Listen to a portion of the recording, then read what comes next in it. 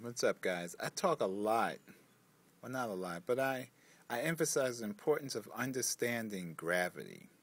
So, in this video, real quick, I'm going to go over the center, okay, that says center of gravity. Alright, it's right in your sacrum. Alright, that runs directly down the center of the body. Okay, so that's the center. Then we go to the lateral side. Gravity line enters body at L1. Okay, so L1 is roughly, where's that dot? It's right underneath the ribs. That's L1. Okay, then it also runs through the center of the shoulder, center of the ear, all the way up the center of the head. And then there's the center of gravity right in the middle of the pelvis. Okay, that also runs gravity line bisects transverse axis of the knee joint. Okay, and then it comes all the way down. Gravity line bisects transverse axis of the ankle joint.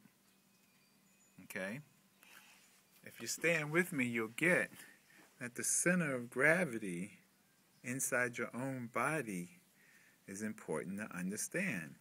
Runs right up the middle of the spine. Okay, so if you want to increase your vertical, you want to run faster, it would be important to understand the role that gravity plays in your own body, and then the role that gravity plays in your world that you are working in. And then from there, you begin to build strength. Gravity line emerges from body of C7. That's right at the tip of the neck. So anyway, that's some insightful information about the importance of gravity. So what I teach athletes to do is tune into that. And by tuning into it, you become more empowered and you know what to do with it. And that's what I teach. And that's what you can learn by hanging out with people that study this kind of stuff. Because it can make a difference.